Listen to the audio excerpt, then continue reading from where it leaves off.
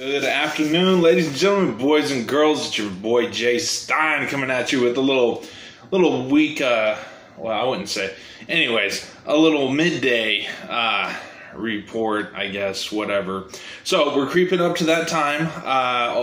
GameStop earnings are coming out. Unless they have some mind-blowing,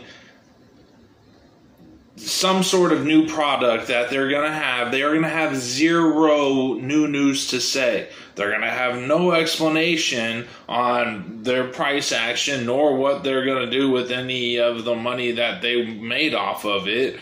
If they were to do something cool like online coaches, so say you're like playing a video game, and you have like part of your screen is a coach, a GameStop certified coach, who's walking you through the game.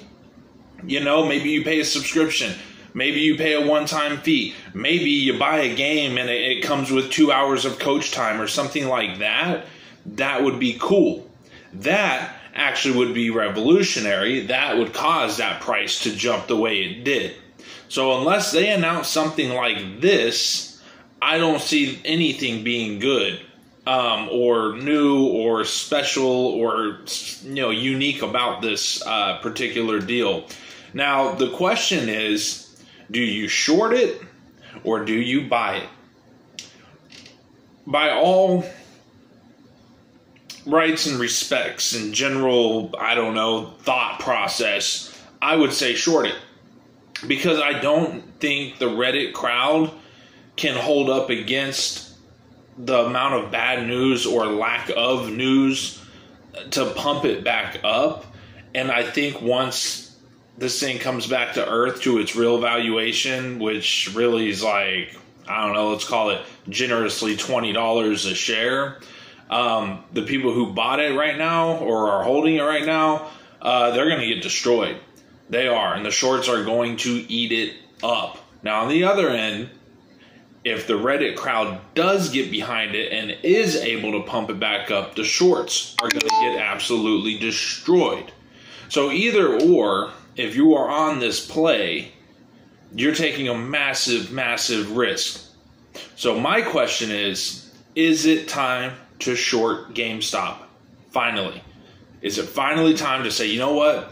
Definitively, there really is. There's no conventional wisdom or reason or rhyme or why this thing should even be where it's at.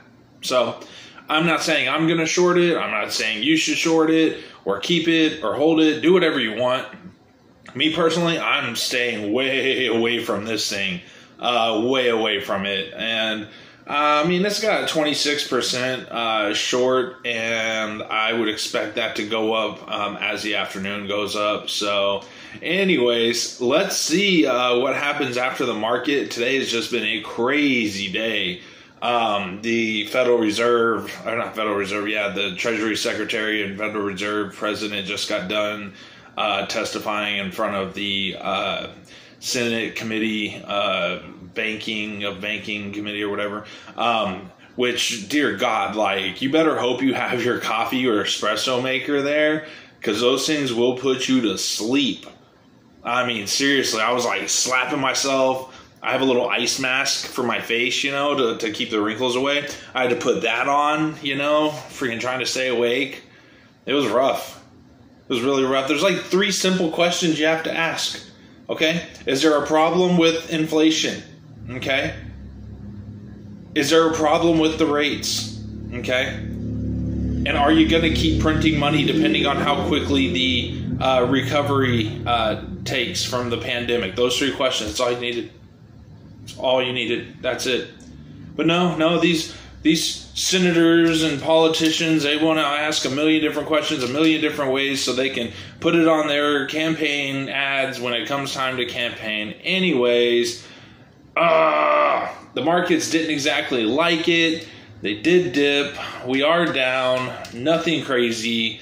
Not enough to make me sell anything. I'm green across the board. So you know, what can I say? I'm going to hold tight for right now.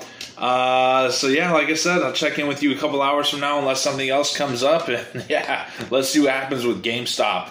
Yeah, later. Oh, please subscribe.